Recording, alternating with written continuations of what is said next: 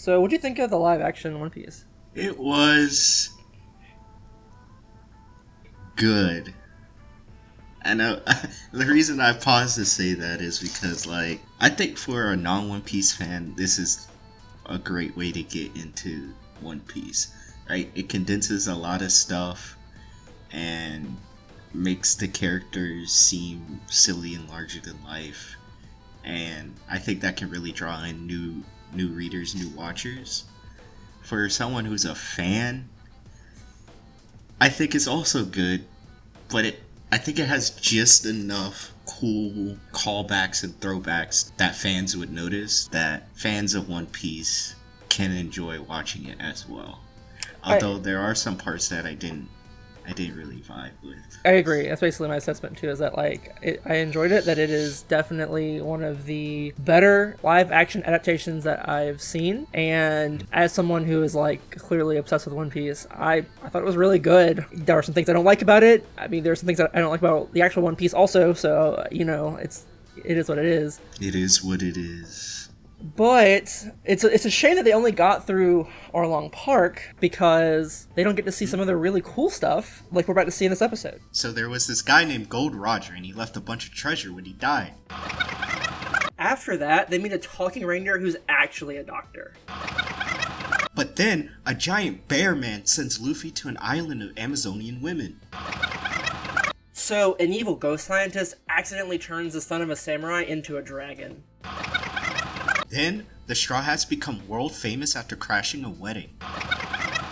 And that's how Luffy becomes king of the pirates! Last episode we finished off in Arlong Park, and the Straw Hats are now moving towards the Grand Line officially. Finally, officially, for real, going to the Grand Line. But before we even get to there, I do want to talk about something called a cover story. So this is something that Oda does from time to time, where he likes to show off the world of One Piece, particularly the characters that we've already seen, and give them their own little story that is happening while the main story is going on, so they're not interrupting the story. And he does this by giving them an opening page over a certain number of chapters. It could be like 20 chapters, it could be like 40, it really depends on what story he's telling here. In this case, this is the Buggy's Crew Adventure Chronicles cover story, in which over the last 20 or so chapters, we have learned what happened to Buggy and his crew after Luffy defeated them. And so after Luffy does defeat Buggy and sends him flying, he starts a quest to find the rest of his body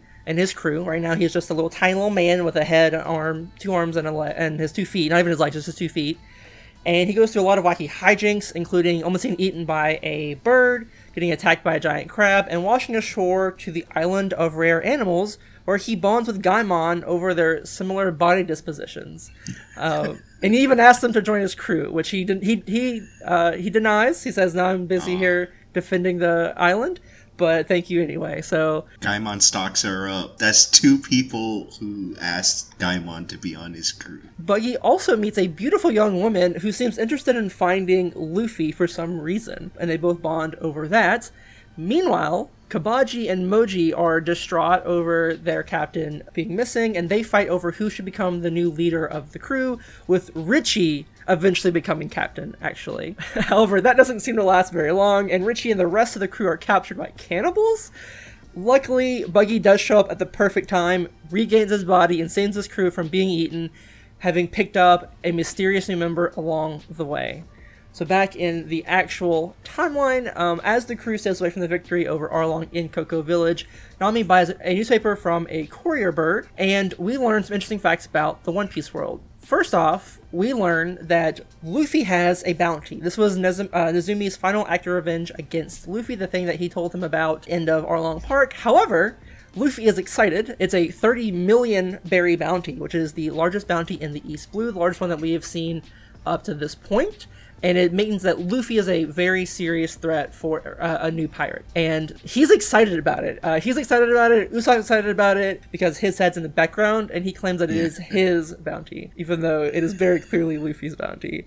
Zoro and Sanji are kind of indifferent about it, but Nami is worried because this now means that not only is the Marines after them, but also powerful bounty hunters, that this will cause a lot of trouble for them, even though this is kind of the typical procedure for a pirate. So she's just kind of overwhelmingly worried for really no reason. I also want to point out here, in this moment when she is talking about the newspaper and reading it, she makes this very small comment. She says there's a coup d'etat happening in the country of Vera. And this country of Vera will not be important. It means nothing.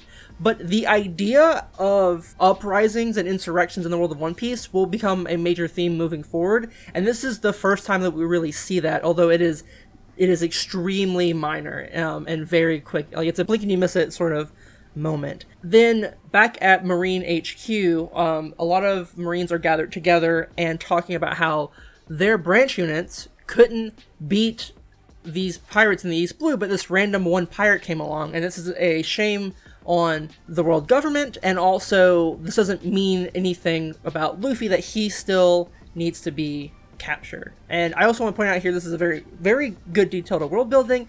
They only attribute the defeats of Buggy, Krieg, and Arlong to Luffy because they still believe Kuro is dead. They have no reason to believe that Alexander Morgan was wrong and that Kuro was not actually captured and executed 3 years ago.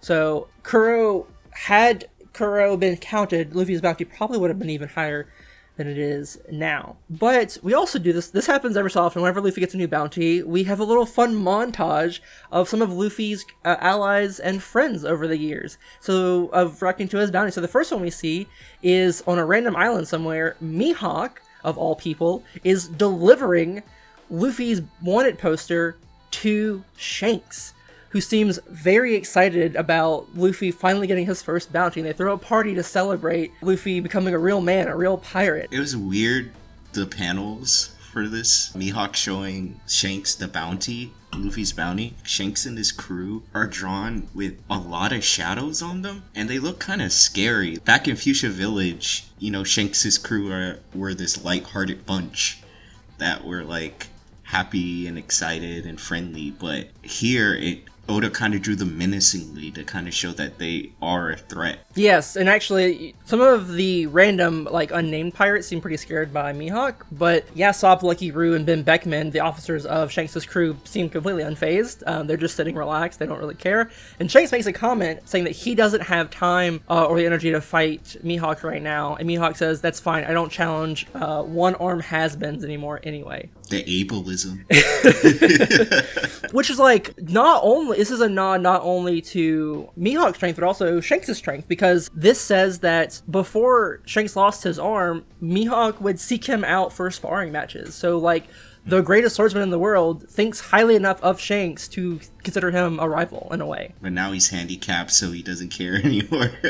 And then also we see in Luffy's hometown, Fuchsia Village, everyone seems to be pretty excited about this idea that he's done it. He's done his dream. He's on his way to becoming a very famous pirate. However, the mayor, Whoopslap, is not happy and is very worried that Luffy's bounty will cause issues for Fuchsia Village and at least will bring shame on Fuchsia Village. So, what's happening with the crew at this point in time? At the current moment, the crew, they pull up to an island called Logue Town, or Logue Town, rather. In some translations, like the 4Kids translation, it's actually Rogue Town, but the official translation is Logue Town, because it's the town of beginnings and ends, like epilogue and prologue. So this town is where Roger was born and executed, kicking off the age of piracy that's happening now in the story. And Luffy, he seems like uncharacteristically reverent to go to the island and see the scaffolding where Roger was executed. So they get to this town and everyone kind of decides to split up to buy supplies for, you know, whatever they're interested in. Sanji, you know, he wants to get cooking supplies. More importantly, Zoro, he needs new swords because in the last arc, his swords got destroyed. So he decides to go find a shop where he can find those. So the crew splits up, and on the way to find a shop that sells swords, Zoro ends up seeing these two goons harassing a slender-looking woman with glasses, and she's carrying like a satchel, like almost like something you would carry baseball bats or something in, right? And these two goons, they attack this woman, and as they attack her, she pulls out a sword out of the satchel and slices them to pieces, basically. However, after she gets done slicing them up, she trips and falls, and her glasses are sent flying. And Zoro sees this, and he walks up, he picks up her glasses and helps her up. The woman thanks him profusely. He's like, that was weird. That was a weird little excursion that happened, but he's still on a mission to find his new swords. So after helping this mystery woman, he kind of remarks that she looked a lot like his childhood friend Kuina. And as he's reminiscing about Kuina, he ends up finding a sword shop that has a kind of grimy guy as the shopkeeper. He tells this shopkeeper that he needs 2 swords. He only has 100,000 berries though. He's broke. The shopkeeper says, bruh, you can't get 2 swords with 100,000 berries. Get your broke ass out of here. Come back when you have more money, right? However, as he's saying this, he manages to spot the sword on Zoro's waist. And he recognizes it immediately as a legendary sword. And he tries to bring Zoro back into his shop. He's like, hey, bruh, maybe if you trade in that sword on your waist, I could get you 3 lesser quality swords, I think that'll be worth it. And just as Zoro is about to tell him it's not for sale, the woman he met earlier, the mystery woman, the mystery swords woman, burst in. She rushes up to the counter where they're looking at Zoro's sword, and she proclaims that the sword is the Wado Ichimonji, which is the straight road of peace. It's one of the 21 excellent great swords and is worth 10 million berries. And the shop owner, he gets a bit mad at this because he was trying to finesse Zoro out his cash, out his sword, by giving him a shitty deal. He tosses her the sword that she came to pick up, which is called Autumn Rain, and he tells her to get out. Before she does this, she recognizes Zoro as the guy who helped her get her glasses earlier, and she sees the 3 scabbards on his waist, and she's like, you know who else has 3 scabbards? There's this guy called the Pirate Hunter Zoro, and he also has 3 scabbards. He also uses the 3 sword style, and he's like a master swordsman in the East Blue. However, she then starts saying that she doesn't like this Pirate Hunter Zoro because he uses his swords to make money, and she finds that unforgivable. She says that all the famous swordsmen nowadays are either pirates or bounty hunters, and all the most famous swords are in their hands. And she says that the swords must be crying, to be used by these people. The shopkeeper, he's listening to this and he butts in and he says, I kind of like those people. I like those bad guys because they used to come in my shop, trying to conquer the Grand Line, and they would buy stuff. All of that was before a certain monster took over the town. The girl, hearing that, perks up and she proclaims that, yeah, Captain Smoker has a devil fruit, but he's not a monster. And Zoro hears this and he kind of perks up too because he hears devil fruit, and he's like, that's interesting. You have to understand at this point in the story, devil fruits are supposed to be rare. The girl, she yells that she'll use her sword, Autumn Rain, that she just got, to collect all the famous swords that have fallen into the hands of evil men. This is the point where she drops the knowledge on the different sword grades in One Piece. So, there are 12 supreme grade swords. There are 21 excellent great swords, and there are 50 fine great swords. For reference, Mihawk's sword, Yoru, the one on his back that he slashed Zoro with, that's a supreme grade sword. They don't reveal that till quite later, but just for context, that is the level of sword we're talking about for supreme grade, and Zoro is the one of Ichimonji, which is one step below that. That's the difference in level that we're talking about when we talk about supreme grade and excellent grade sword. Zoro asks her, are you gonna come collect my sword because it's an excellent great sword, or are you gonna come collect the Wado Ichimonji?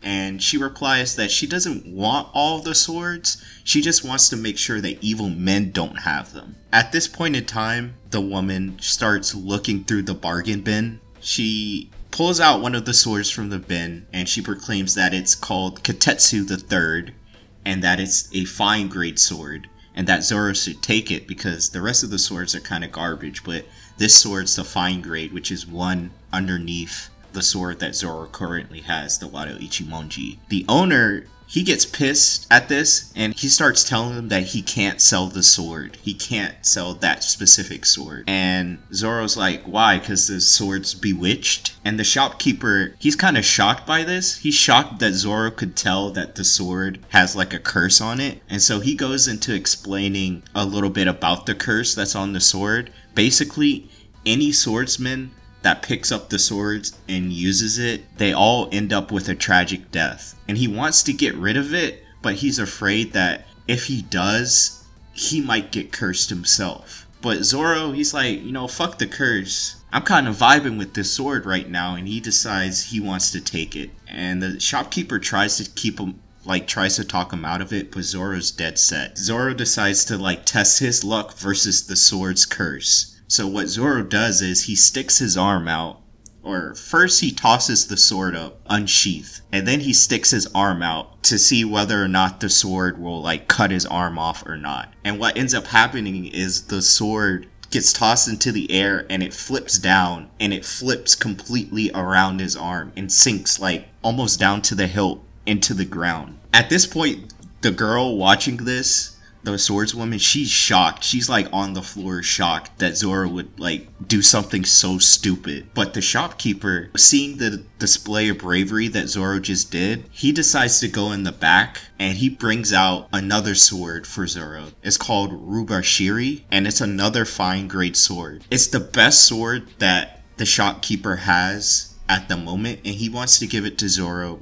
for free, because it's been a while since he's seen a real swordsman come into his shop. It's also a form of apology for trying to scam him earlier, because he didn't realize, he assumed Zoro didn't know how good his sword was, when clearly he understood how good the Wado Ichimonji was. And so as an apology for distracting a real swordsman, he gives him both these swords for free. Building on that, he knows that Zoro's a real swordsman because a sword chooses its wielder. And Zoro knew this. That's why he gave the sword the test of whether or not it would cut off his arm or not. So after seeing that, the shopkeeper knows that Zoro's a real swordsman. So Zoro now leaves this shop with 2 swords on his hip that he didn't even have to pay for. He's chilling, bro. He just got 2 free swords. He met a cool chick. He's having a good time. So we cut to Luffy. Luffy is at the scaffold where Roger was executed, and he's kind of staring at it in awe, because this is the spot where the Great Age of Piracy started.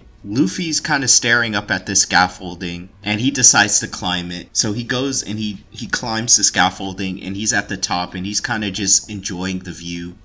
And this kind of pisses off the townspeople, and it causes a ruckus in the town. Just then, a beautiful woman pulls up. She declares to Luffy that it's been a long time. And Luffy's like, who the fuck are you? Notably, this is the woman from the cover story. The same woman from the cover story that met Buggy. Yes, and we're about to find out who she is. So Luffy's like, who the fuck are you? And the woman reveals herself to be Captain Alvida. She's looking completely brand new. She easily takes out a squadron of police officers who are after her. And even though Luffy heard her say, oh yeah, I'm Captain Alvida, it's me, Captain Alvida, he still doesn't believe it's her, right? He's like, Alvida where?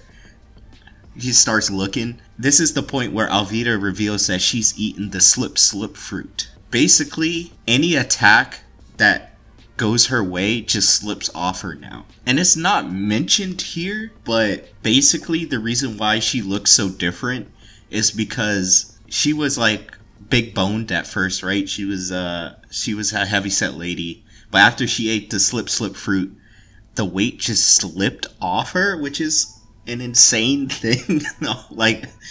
Yeah, it's super weird.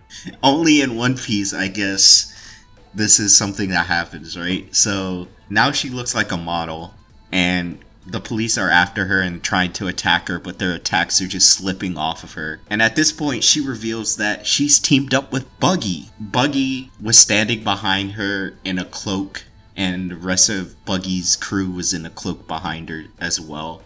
And they at this point shed their cloaks and reveal themselves. Buggy and his crew and Alvida at this point start to wreak havoc in the town square. Buggy and his crew, they've captured Luffy and they have him in stocks on top of the scaffolding where Roger was executed. And Buggy has decided to execute him just like Roger, right? They're in the same place that Roger was executed, and they're going to execute Luffy here as well. The Marines, seeing all this havoc happen in the town square, rush to tell Captain Smoker, who we heard about earlier in the sword shop. They decide to tell this Captain Smoker the news about what's going on in the town square. And so what Captain Smoker, what he looks like a rough and tough kind of dude. He has white hair and he has 2 cigars always in his mouth. And he wears like a military style jacket with no shirt. He's proud of his washboard abs. He worked hard for them. Like he could be a Abercrombie and Fitch model if he wanted to. If it wasn't for all the smoking, I would assume. So the Marines come in and they tell Captain Smoker that the pirates are causing a ruckus in the town square, and he orders them to go to the area and like stop them, but also to surround all the ports just in case any pirates try to escape. This is the point where we find out that the swordswoman that we met in the sword shop with Zoro is actually Master Chief Petty Officer Tashigi, and she works under Smoker. And it's a bit weird, their relationship. Like, he treats her kind of like shit, or kind of like a bumbling idiot, and like she's always very apologetic towards him. Like, she seems very nervous, except when it's a fight, which we'll see pretty soon. So on the way to the town square, Smoker accidentally bumps into this little girl and knocks over her ice cream. And they look at each other in this very intense scene where she's like really scared and he's like is a very scary man. And he like leans down to her, pats her on the head and says, "I'm sorry, my pants ate all of your ice cream. Next time, get 5 scoops." And he hands her more money to go buy more ice cream.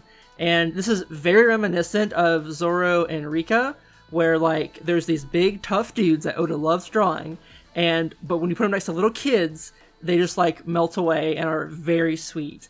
And I think this will be important later on.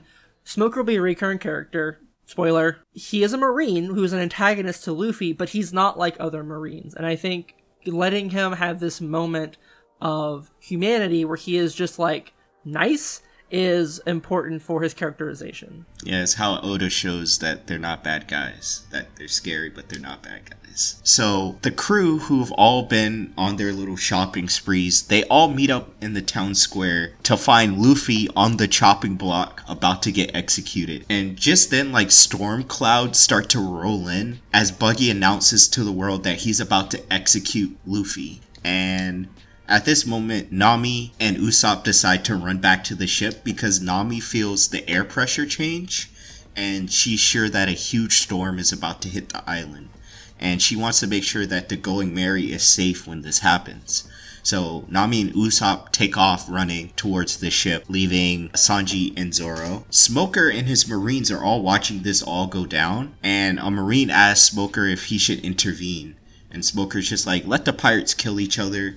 You know, once Luffy's head hits the pavement, we'll bust in there and take out Buggy and Alvida. It's kind of funny, Luffy is like mad confused about how execution works because he's never seen an execution. He doesn't know how it works. So he's just like asking Buggy questions and Buggy's getting pissed off about it. And eventually Buggy gets so pissed off that he asks Luffy if he has any last words while raising his sword towards his neck. People have got to stop asking this. If you are at an execution platform, please stop asking these people if they have any last words. It's never a good idea. It never goes well for them. Just kill them. Just fucking do it. It's like the anime rule where you gotta let them monologue, the villain monologue before you hit them. Yes. Just hit them. Just kill him. Don't ask him if there's any last words. We saw what happened the last time someone was killed in this exact spot. It's not going to go well. True. Luffy's about to enter the next create the next wave of piracy. Actually, he doesn't have enough clout to do that, so never mind. Not yet. That's the story, baby. So, Buggy asks Luffy for any last words as he's about to chop his head off. And Luffy, of course, what does he yell out? Say it with me, class. I'm going to be king of the pirates. I'm going to be king of the pirates. Exactly. At this point, Zoro and Sanji yell to stop the execution, and they start kicking ass, beating Buggy's goons. Side note, this is where Tashigi, because she's with Smoker overlooking everything, this is where Tashigi, the sword girl, notices that the man she met was Zoro, and now Zoro is no longer a bounty hunter. It seems like he's a pirate under Luffy, and she kind of gets upset at this because she had that whole spiel about, you know, the special swords nowadays are either pirates or bounty hunters. It turns out he's both. Especially she's angry that she explicitly mentioned Zoro, and he just like laughed at her and was like, oh, I know that name pretty well, and just didn't reveal himself to her. But he points out, he's like, well, I didn't know you were a Marine. So, I guess we're even. So, Luffy, at this moment, has a smile on his face, and he apologizes to his crew as the sword is coming down towards his neck. He laughs, and he says, sorry, I'm a goner. And just as Buggy brings the sword down onto his neck,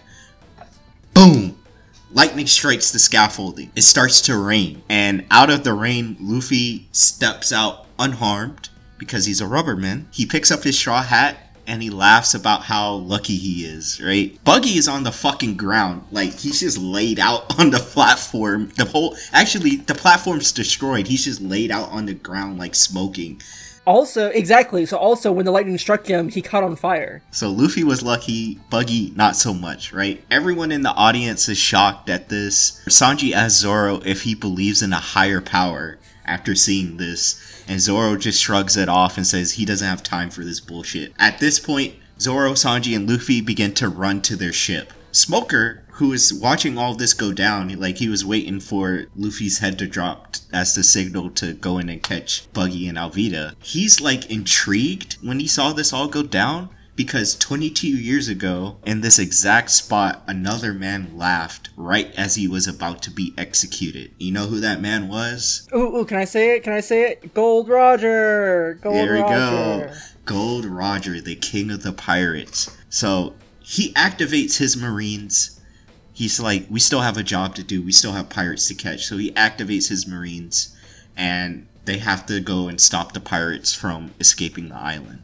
Right? That's their job. At this point, we cut to a man in a cloak walking in the rain. He has a tribal tattoo on his face, and he's smiling. Cut back to the town square, however, it's pandemonium. Buggy has revived, and he's pissed about the fact that Luffy escaped. The Marines, however, are on them, and they have to make their escape now. So Buggy turns himself into a fucking car, and Alvida takes off her shoes, and because she has the slip fruit, she's able to skate away with Buggy right behind her. Before they can get far, however, Smoker reveals his devil fruit and captures them in a plume of smoke. Smoker has the plume fruit. I just call it the smoke fruit. Funny enough, that was actually the name in the 4Kids dub, and it was called the plume fruit in the Viz manga and the Funimation sub and dub. I honestly prefer smoke fruit just because it sounds cooler and it's more straightforward. And he's Smoker. Okay,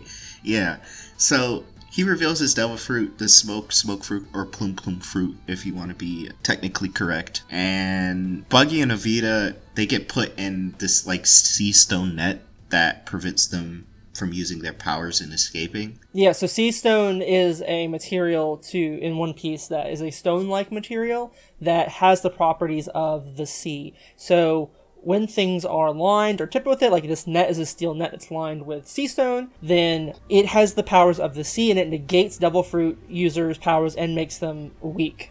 And so Buggy and Alvida are trapped in this net and cannot escape because they can't use their powers anymore. Luffy and the boys are running to the ship when Tashigi steps in their way, and she's pissed at Zoro for not telling her that he was a pirate, and she says she's going to take the Wado Ichimonji from him because he's revealed himself to be an evil man. Zoro tells the homies, don't worry about this, I got it, and to run on without him, and Zoro and Tashigi throw hands, right? They take out the swords, they start throwing hands. However, Zoro makes quick work of her, subduing her pretty easily, mind you. And he, like, stabs at her, but, like, he does that anime thing where he, like, stabs next to their head instead of their actual head.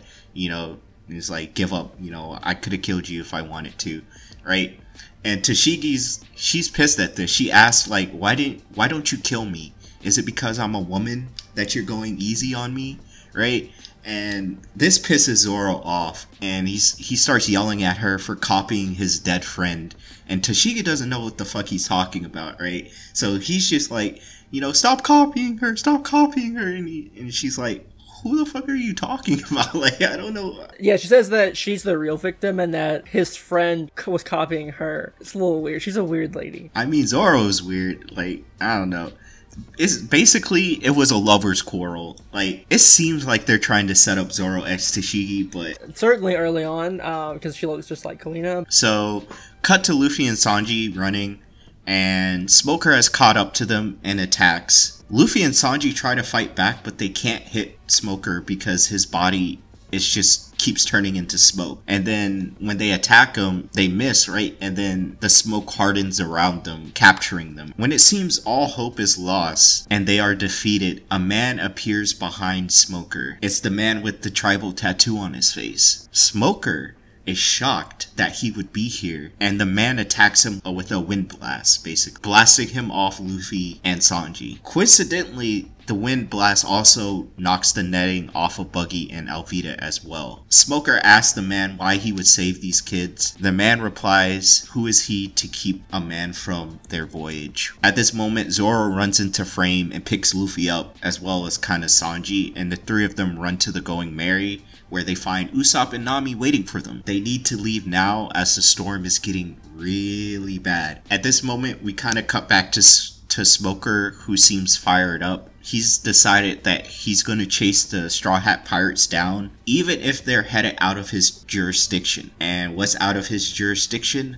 The Grand Line. When Luffy escapes, Smoker points out that they have a tailwind towards the Grand Line, which would give them a head start if they got into the boat. So he says it's almost like a supernatural force is keeping Luffy alive, right? This very much this like protagonist syndrome where Luffy is able to do so much. He's lucky. He's super lucky, just like Zoro was earlier also, funny enough. So, in the middle of the storm, the crew decide to make a vow as they're about to enter the Grand Line. They all put their foot onto this barrel and proclaim their dream. Sanji says he wants to find the All Blue, Luffy to become king of the pirates, Zoro to be the world's greatest swordsman, Nami to draw a map of the world, and Usopp to become a brave warrior of the sea. And so, as they are heading towards the Grand Line, they reveal that the map that they stole from Buggy shows that the best way to get into the Grand Line is through the entrance at Reverse Mountain, which seems really weird because they have to climb up a mountain to get into the Grand Line, which seems impossible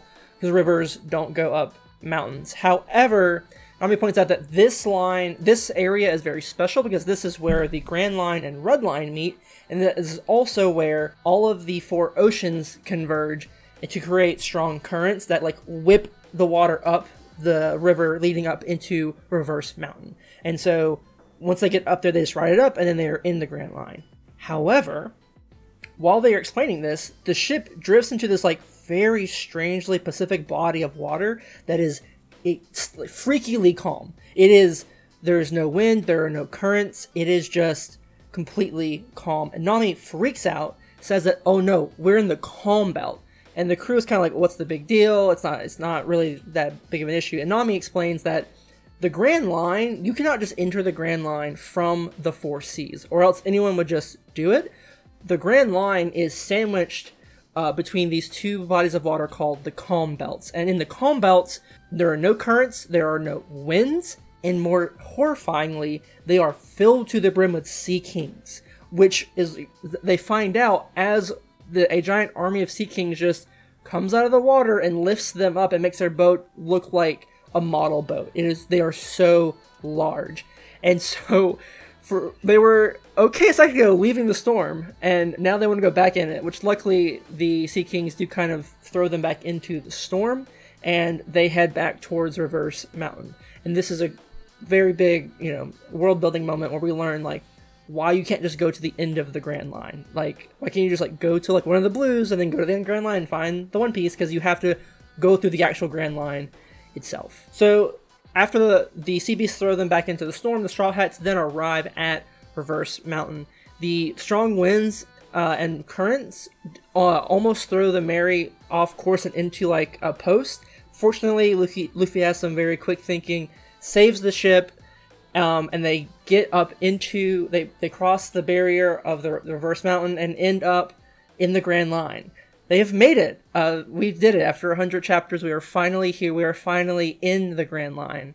However, these good feelings are very quickly dashed when they realize at the bottom of the Reverse Mountain is a gigantic whale, which they mistake for a mountain at first before they realize that there are no mountains in the way. That's just a giant whale that is blocking their way. And the whale is extremely scarred for some reason. They slam into the whale, which breaks off the figurehead of the Going Merry, which angers Luffy, and so he starts to attack the whale. However, the whale, pretty unfazed, just swallows the ship whole, sans Luffy. He manages to, like, fly up. And so, inside the whale, the Straw Hats find a house on a small island, along with, like, smaller sea beasts that are, like, about the size of their ship. Looks like Master Roshi's island. Yeah, it is. And they realize very quickly that they have a moment where they think they're in a dream, because they just got eaten by a whale. And the sea beast that attacks them is very quickly subdued by this very old man. He introduces himself as Crocus and confirms that, no, they're in the whale. This is not a dream. They're in the whale. He's built this, and he vacations here. This is his vacation home. Also, he's very goofy. They threaten to fire the cannons at him, and he says, if you do that, someone will die. And they say, oh, really? Who? He says, me. I will die. I like him. I like him already. So, but he's this very tall man, kind of wide built, kind of like eggplant shaped as a person. His hair is like a wilting flower, kind of.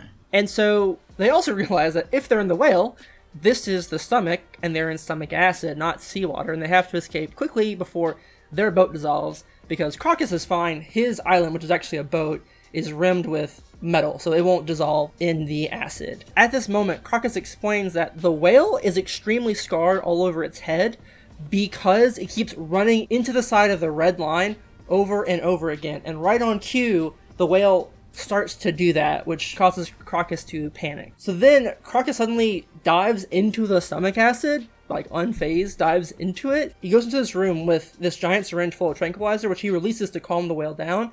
And he also reveals to the audience at this point that this whale's name is Laboon.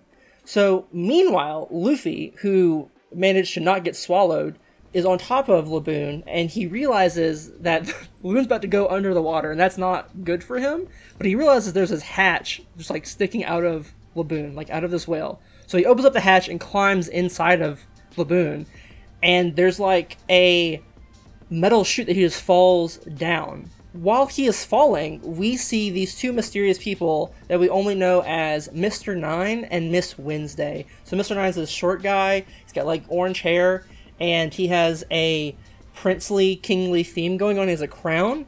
He kind of looks like a leprechaun also. I don't know if that's intentional, but he reminds me of a leprechaun. Wednesday she has like blue hair and a very tight ponytail, very pointy face, and is in a like green or blue dress that's like has swirls on it like a hypnotist. And they are making some comment about like hunting this whale. So they all end up into the actual stomach itself, and Luffy accidentally rescues these two people while he like makes his way back to the ship where he's reunited with his crew. However, immediately after he rescues them, these people, they attack Laboon from the inside, and Crocus takes the hit. He's like pretty unfazed by it, and Luffy immediately knocks these two out. They wanted the meat, they claim, right? They wanted whale meat for their village. So back at Crocus's house, he explains that they're hunting Laboon to feed their nearby village to get that meat, and he says that he won't let them do it, and further elaborates that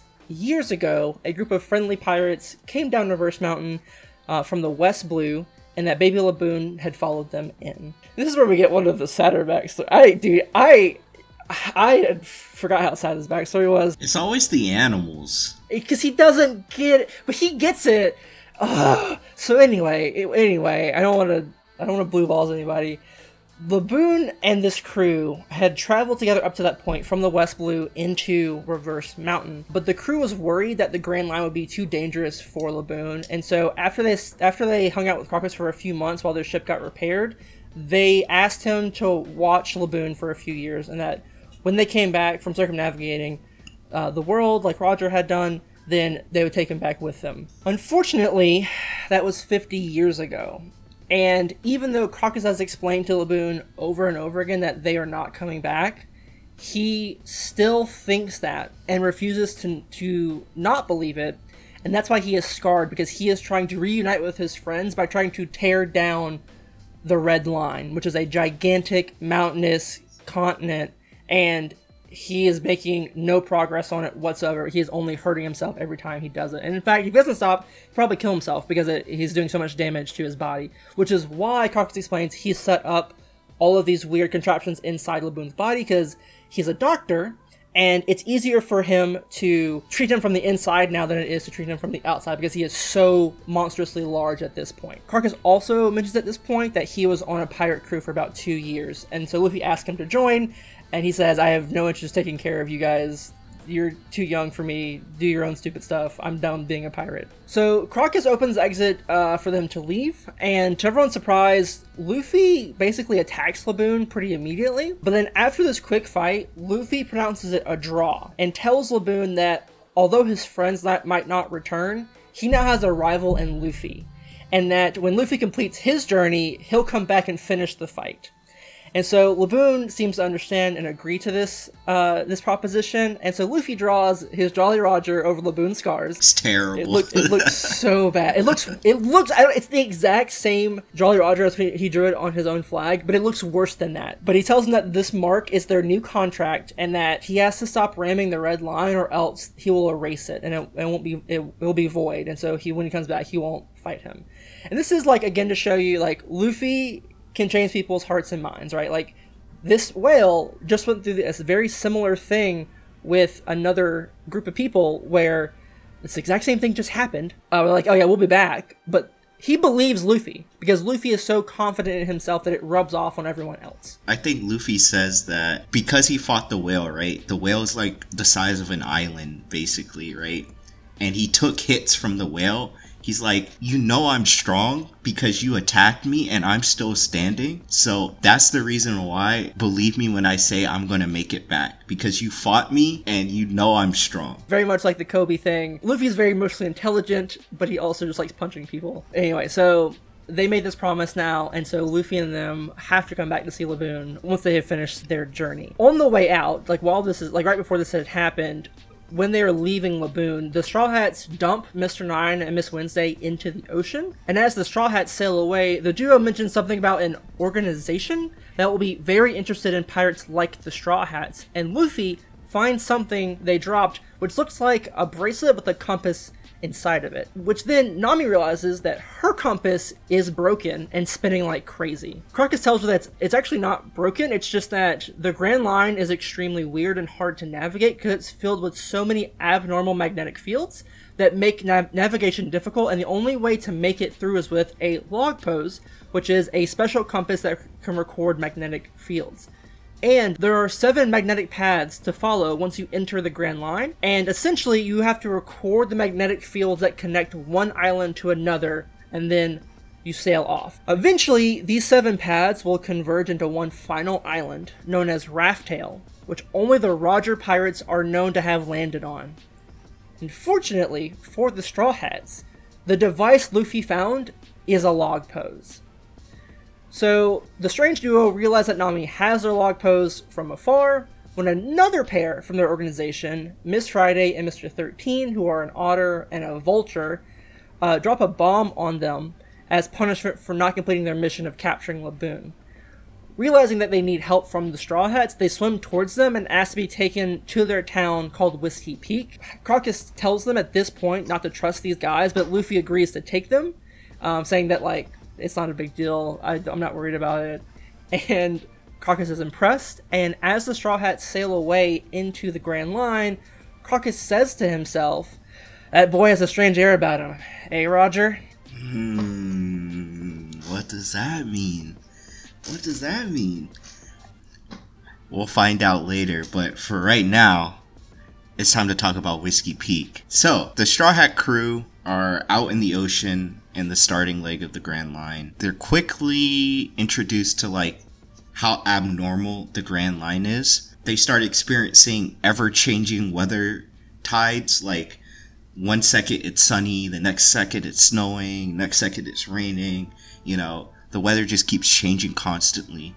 And this keeps the crew, save for a sleeping Zoro, on their toes. They're getting like battered through wind and storm, and the crew has to like come together to navigate the craziness of the Grand Line. Meanwhile, Zoro's just sleeping the entire time, right? Eventually, the weather stabilizes and the crew spots an island of cactuses on the horizon. There's these giant cactuses, and underneath them is a town, right? And this town is called Whisky Peak. Upon reaching the town, Mr. Nine and Miss Wednesday, they thank the crew and they jump ship, much to the crew's confusion. Since they got to this island, they realize that they need time for the log post that they just got to reset, because how it works is when you get to an island, the log post has to acclimate to that island's magnetic signature, and that can take minutes to hours to days to weeks even. And once it does that, it'll point them to the next island, right? So I just want to take a side convo here. I think this is a really cool idea from Oda as a narrative device to make it so whenever they go to an island, they have to stay for a little bit and explore and have an adventure before they go to the next one, right? It's just a really cool idea to do that. It's one of the ways that One Piece separates itself from other shonen in that it's an action-adventure shonen, right? Like, the adventure part is very important, and like you said, the log pose allows us to have those adventures, while also there's a sense of urgency because they have to get to the end of the Grand Line at some point, but also they have to take it slow and do the adventure stuff. So while the log pose needs time to reset, the crew have no choice but to dock at this mysterious island they've come across. Much to their surprise, the residents, when they get on the island, welcome them as if they're heroes. They soon meet the town's leader, Igaropoy. He looks kind of like a Mozart-looking dude with a saxophone. He has like the powdered wig and everything. So they meet this guy. He's the town's leader, Igaropoy, and he treats them to a party. Everyone here is like very excited to see these pirates and greet them very warmly. However, when Nami asks Igaropoy how long it would take to set the log pose, he says, "Oh, don't worry about things like that. That's not important. Just party it up." So the crew quickly take to the place, you know, eating, drinking, and flirting long into the night until they eventually all fall asleep. Right? There are these scenes of like Usopp telling his one story about how he defeated a fisherman. Zoro is drinking everyone under the table. Luffy is eating the chef under the table, right? The chef's like, "Please, no more, I can't cook anymore." And Luffy's like, "Another." Nami, there's a scene where Nami drinks a nun under the table. She also outdrank Zoro, because Zoro outdrank 10 men and Nami outdrank 12. Exactly. It's a weird thing about drinking the nun under the table, because that implies that Catholicism exists in One Piece, which we can go into later, I guess. But, you know, also, why is the nun drinking? Anyway. One Piece Jesus didn't die for her sins for no reason. She's drinking the blood of Christ. That's what she's drinking. Drinking the piss of Christ. So, unfortunately, after all this goes down and, like, everyone eventually falls asleep, turns out that Igaropoy, the town leader that invited them in,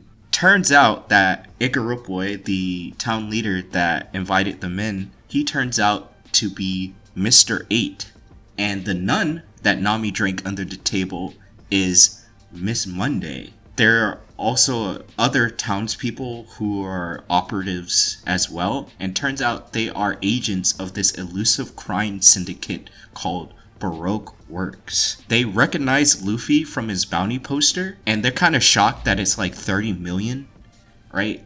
And they decide to go after him and his crew because the town's a little bit worse for wear. As you mentioned before, the two operatives that were in the whale were trying to kill the whale for the whale meat because the town is like in need of food and supplies and stuff, right? So they see this 30 million bounty rookie and they decide, it's time to take him out and get his bounty, right? However, Zoro and Nami had both faked passing out, thwarting their surprise attack. So they go and try to attack the Straw Hat crew, but Zoro and Nami were faking it and weren't asleep. And Zoro ends up defending the crew. Turns out this syndicate called Baroque Works only operates with assignments delegated by the leader, who, like every other member, has a number, and they all remain secret and anonymous to each other. Zoro knows this because at one point he was recruited, because if you remember, Zoro's first occupation was bounty hunter, and these guys are bounty hunters as well. So at one point he was recruited, and he knows that kind of a bit how Baroque Works works with the different agents and all of that. This is also why, if you've seen the live action, which just came out pretty recently, you would know that Zoro's first scene in that is him killing a guy named Mr. Seven, who is a part of Baroque Works. That does happen canonically. It's not ever shown, it's just mentioned that he did kill Mr. Seven, and this is how he knows about it. And that's why that's in that scene, or in that series, even though that does not happen in the first 4 arcs. Another cool part here is that when Zoro reveals that he's been recruited at one point to the town mayor, or at this point Mr. 8 as he's called, he says, "Fine, another tombstone to add to the cactus." Turns out the giant cactus that overhangs the town, from far away it looks like it has needles on it. Turns out those aren't needles, those are tombstones. And there are just hundreds upon hundreds of tombstones on this giant cactus. I think there are way too many tombstones, but I mean, if they've been set up there for a while, I guess there could be that many. Well, it's weird because they do mention that, like, they were given this town. So, like, I don't know if Baroque Works has been there for a while, but, like, these people in particular have not been there very long, because they say that, like, they were given the town to guard. There's a lot of tombstones. All I'm saying, there's a lot of tombstones on this fake cactus. So turns out the entire town is basically just bounty hunters, from the nuns to the cooks to even little kids. They're all bounty hunters, and what they do is, since they're close to the entrance of the Grand Line, they prey upon new pirates who get into the Grand Line, and they take their bounties as soon as they get there, right? Because going up Reverse Mountain takes a toll on a lot of pirates, so they're kind of easy pickings once they get to Whisky Peak. So the town is bounty hunters, and they attempt to murder Zoro, who, without much effort, like, just starts knocking people out. He's knocking out grandmothers, he's knocking out little kids, school teachers, firemen, like, the whole town's up front, and he's just knocking people out as they try to attack him. This leaves Mr. 8 and Mr. 9 and Miss Monday, as well as Miss Wednesday, anxious, but they're still alive. They're still up as Zoro goes on this rampage. At this moment, Zoro is ambushed again by some more bounty hunters, but he quickly takes care of them before overpowering Miss Monday, who is a black woman, might I add. Not dodging the allegations. Yes, Zoro's not dodging the allegations. He palms this black woman's face and lifts her up with one hand as she's, like, bleeding, and then, like, tosses her after he beat her up, right? This, of course, pisses off Mr. 8, who shoots bullets out of his saxophone, right? Because he had the saxophone from earlier. Mr. 9 and Miss Wednesday, they also go and try to attack Zoro. The latter of which, Miss Wednesday, she tries to hypnotize Zoro. But she misses because her mount, Karoo, who, for all intents and purposes, is just a chocobo. It's a chocobo, but more on the duck side, right? It's like a giant duck that she rides. She charges him, trying to, like, hypnotize him, but the chocobo, like, charges in the wrong direction. So Zoro escapes. And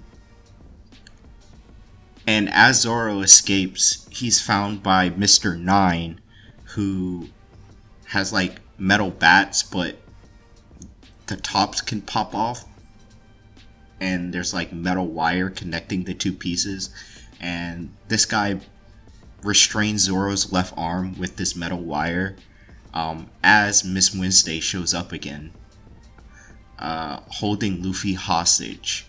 So Miss Wednesday shows up holding Luffy hostage, but it's hit by Mr. 9, the king dude from earlier, right? And Zoro uses him as a shield from Mr. 8's attack, the dude with the saxophone. And that takes out Mr. 9, and so Zoro easily takes out Mr. 8 as well, Ikaropoi, the town leader with the saxophone. Soon after this, Mr. 5 shows up. He's a black man with like freeform dreads and a designer coat. And his partner, Miss Valentine, who is a slender woman in a sundress that kind of has lemons on it, and she's carrying an umbrella, they arrive. But they're not here to help the members that were defeated already. They're here because they discovered a spy. They revealed that their leader, Mr. Zero of Baroque Works, has discovered a spy in their organization, and they've been sent to eliminate them. Yes, actually there are two spies, and that they are both members of royalty from the Kingdom of Alabasta. Ikaropoi, realizing that his cover is blown, he attacks Mr. 5 and tells Miss Wednesday to run for it, who in a moment of panic reveals that Ikaropoi's name is actually Igaram. But Mr. 5 very easily retaliates and reveals that Igaram is the royal guard of the Kingdom of Alabasta, and that Miss Wednesday's true identity is Nefertari Vivi, the princess of Alabasta. Mr. 9, who doesn't know what is going on, tells Vivi that she's his partner and that he begins defending her. However, he's just as quickly taken down as Igaram was, and Igaram, while this is happening, asked Zoro to defend and escort Vivi to Alabasta, which is then where we're introduced to Nami again, who did the same ploy that Zoro did, where she also pretended to pass out drunk, and she was never actually that drunk. So Nami agrees to help Igaram, and as Vivi tries to run away on Karoo, Miss Monday also decides to help Vivi, basically saying the same thing that Mr. 9 said about, like, I don't know what is happening here, but you're my friend, you're a friend of my partner, so I'm going to help you. But she is also very quickly defeated by Mr. 5, who reveals that he has eaten the Boom Boom fruit, and that he can turn any body part of his into dynamite. So normally what he does is he picks his nose, and he flicks boogers at people, and they explode, which is really gross. But in this instance, he just like clotheslines Miss Monday and like blows her up basically. And Igaram explains to Nami that supposedly the leader of Baroque Works wants to create a utopia. While this is happening, Luffy finally wakes up, and he asks the townspeople, who still assumes are good people because he has no clue what's been happening the last like few hours. He asks them what happened, and they tell him that Zoro attacked them, which makes Luffy very angry because they fed him, which as we will learn as this series goes on, if you feed Luffy, he is your best friend. So he's on their side, he starts attacking Zoro, and Zoro tries to explain to him what is going on, and Luffy he refuses to listen. And so Zoro just keeps dodging Luffy's attacks before he finally just kicks him into Mr. Five and Miss Valentine, who are like, what is happening? They're like, what the fuck is going on? Like, we were fighting you and now you're fighting each other and yet you're still also fighting us? I don't know what is happening here. So Luffy is still very angry at Zoro and just like randomly defeats Mr. Five off screen. Like, he just beats him like one hit, which like kind of upsets Miss Valentine, and she's like, I'm flying away now. I ate the kilo fruit, so I'm as light as 1 kilo, so I can fly now. And Luffy is just like dead set on fighting Zoro. He refuses to acknowledge that these people even exist, and he's just like, why would you hurt my new friend Zoro? What is wrong with you?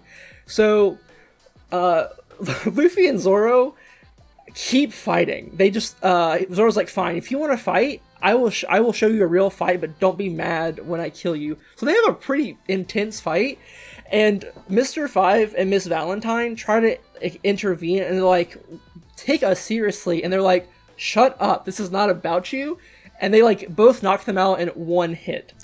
He literally one-shot them. Also, the panel is so uncharacteristically detailed compared to like the rest of what Oda has drawn so far. It looks like another artist at this point. That's how good it looks. It's weird. It is very good. It's clean, and it's really intense. It's a good set of panels for these 2 pages. So eventually Luffy calms down. He's like, why didn't you explain this to me? And Zoro's like, I was trying and you would not listen. So they begin a conversation with Vivi and Ernest, who reveals that Baroqueworks' stated goal of creating a utopia is a lie, and that they actually want to conquer Alabasta, which is again her home country. She also accidentally lets it slip that the leader of Baroqueworks is Sir Crocodile, one of the 7 warlords of the sea. So just like Mihawk, he is also a warlord, which if you've listened to our episode with Captain Marrow, that is essentially like a privateer in our real world. So Igaram then shows up disguised as Vivi in her dress, and says that even though Crocodile's bounty is no longer active, when it was active, it was 81 million. So if we're like using this as like a power scaling technique, which is wrong, don't do that. Don't do that. However, to use as a rough estimate if you need to, then Crocodile is like at least 4 times as strong as Arlong. At least. Because again, his bounty is frozen. It's an important thing to remember about the warlords. The bounty that they have is not a true indication of their strength because it is frozen. He then also gives Nami an eternal log pose to Alabasta. And so basically this is like a log pose, but it only goes to Alabasta. It cannot be reset, but it'll always go there. And so they tell them to follow this pose and it'll get there in about 3 or 4 islands. With that, he sails off to distract Baroqueworks, but his ship is blown up almost immediately in this like horrific fire. It lights up the island.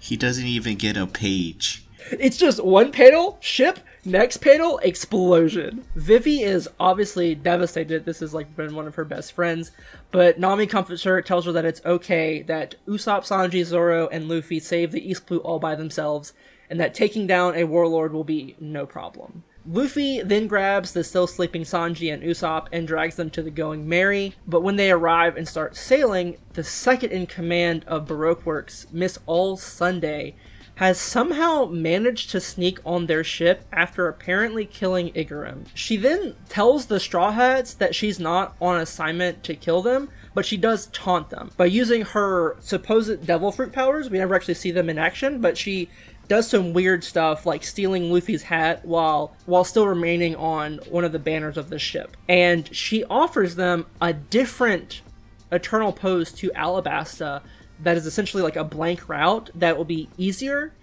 and that her organization does not know the path through, and that they will get to Alabasta in one piece, supposedly. One Piece. Luffy smashes it and says that she will not dictate how they arrive in Alabasta, and this intrigues Miss All Sunday. And she says that if he survives, then they will meet again. And she explains that their next stop is Little Garden, which might not even require Baroque Works to intervene to kill them, because they might just die there. And so she leaves, and as the arc closes, we see a brief panel of Little Garden, which has these huge, angry, ferocious tigers, and footprints the size of those tigers.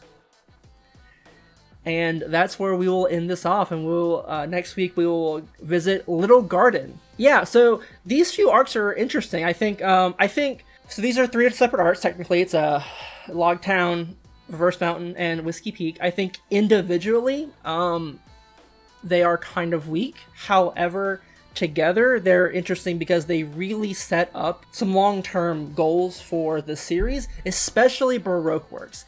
I have very fond memories of this section of One Piece, not only because I grew up, again, on the 4Kids sub, where this was, like, the prime time that they were showing this, but also just because it is, like, the first time that it's not...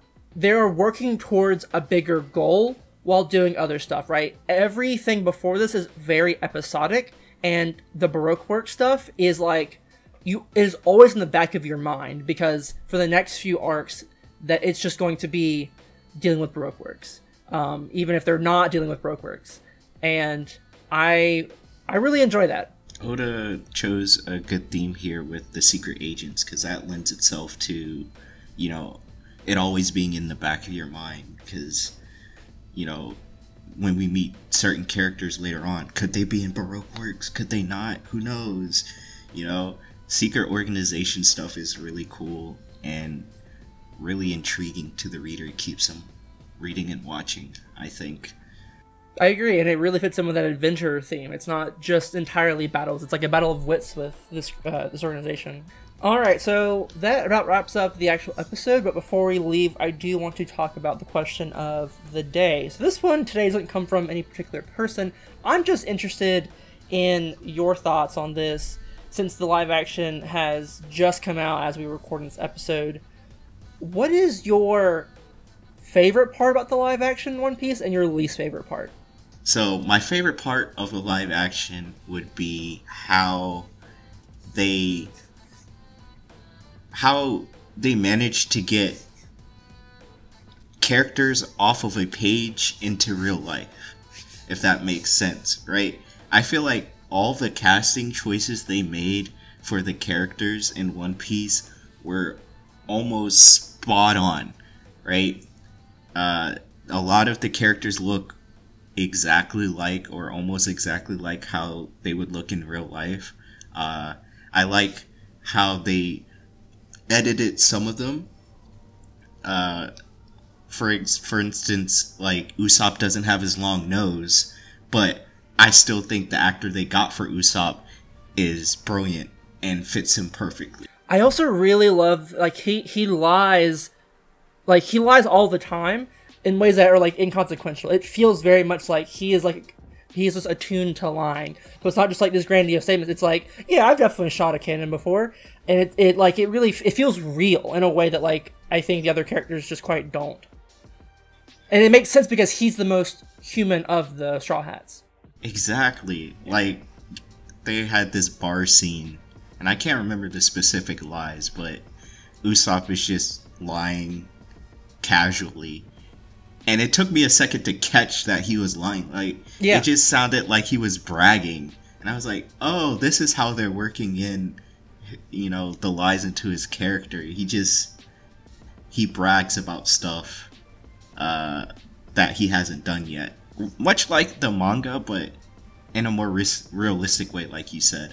Now, what don't I like about the live action? What's my least favorite part? My least favorite part... I'm gonna give you a funny answer. Okay. My least favorite part is the way Luffy stares into the camera for 30 seconds on end, and they don't cut away. Like, why do they do that? Like, just cut away. Like, if you played it, I swear to God, play it on mute. The sections where he's just staring into the camera, like, if you take away the music, it gives more sociopath, psychopath vibes than it does, like, Luffy being goofy and funny vibes. Right? It's like the big two are when he fights Kuro, and then when he fights Arlong, he's just like his eyes just like roll to the back of his head. And it doesn't look right. It feels so wrong. Why is he staring into the camera, bro? I mean, I don't know. They were never gonna get him perfect, right? They were never gonna get Luffy perfect, but they got as close as they could. They just had some mishaps, like staring into the camera for too long. I'm hoping that it's just that Iñaki Godoy is like young and inexperienced, and that like they can work through that, because they clearly have this perfect casting choice. Like in terms of appearance, I will say my favorite part is kind of what you said, is the casting choices. I think that they nailed it. In particular, I already mentioned Usopp. I think he is surprisingly like just so understated. And then I also really love Sanji. I think he's really funny and suave and has this really nice energy, and he also helps Zoro bounce off of him very well. So like when they're fighting in Arlong Park, that feels so Zoro and Sanji, and it feels good. It's really good. Nami is great the whole way through. In particular, my favorite actor, bar none, is Buggy. I think that actor did so well. He's really funny and clownish, but also he's really scary and terrifying, which is exactly what Buggy was like in that first arc. And so that arc in particular was also just like probably my favorite. Although it's a little weird. It's got some weird issues, but like the ambiance of it, loved it. My least favorite is probably the characterization of most of the characters, in particular Luffy. I don't really like the way that he is written. As I've mentioned before in the past few episodes of the podcast, I really like the fact that Luffy ends up on an island somewhere.